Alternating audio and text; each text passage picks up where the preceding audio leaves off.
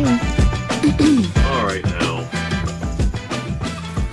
Another very big box. Yeah. What are you doing? What is this? I couldn't resist it. I got a very good deal. It's something I've always wanted, but I never get because of the cost and mainly the shipping. Yeah, is you can see the size of this. Yeah, but I got an amazing deal on it, and I couldn't pass it up. And more to that point, guys, if you sell on like eBay or whatever, and you have an oversized box, I don't know if you were aware of this, but you know, you have different shipping options on eBay, and Federal Express or UPS will ship an oversized case a lot cheaper, like as much as 60% less than the post office. A box like this from the post office probably costs you $150. Yeah. But for UPS or FedEx, you might pay like $47 or something. Mm-hmm. It's a lot cheaper. And oh, that just came right off. Yeah.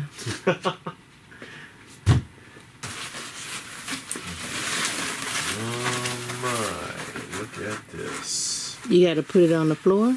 Yeah, I'm going to have to turn this and tip it out. Okay.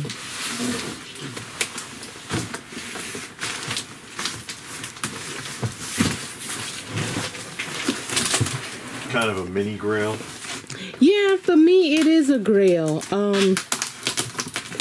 It is a Grail for me because it's something that I've wanted. And this is classic childhood right here, by the way. Because I know what this is.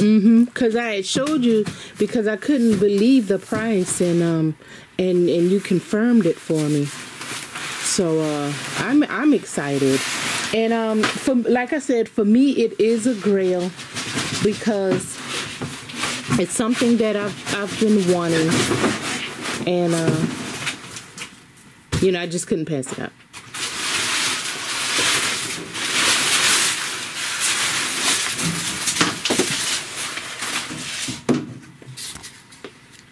Oh my God. And that is it.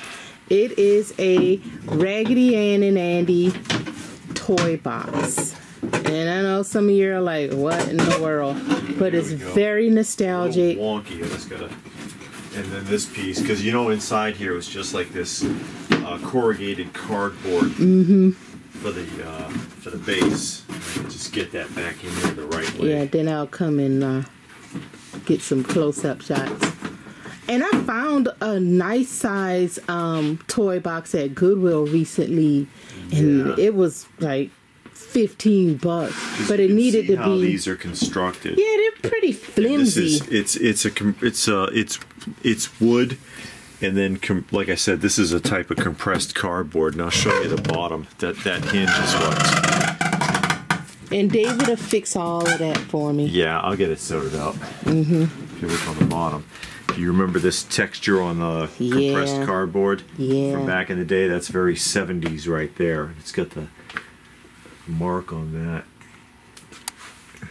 Let's see if I can slowly zoom in. If you can even read it anymore. And of course, this is from when Bob's Merrill still had the licensing for Raggedy Ann and Andy. But it's nice. Yeah, and that's not a very thick. Yeah, you know, you're not going to sit your big butt on it, but it's nice for a little kid. It's nice to have just for your room as a part of the decoration. Yeah, these are extremely nostalgic. And I know that, for example, there's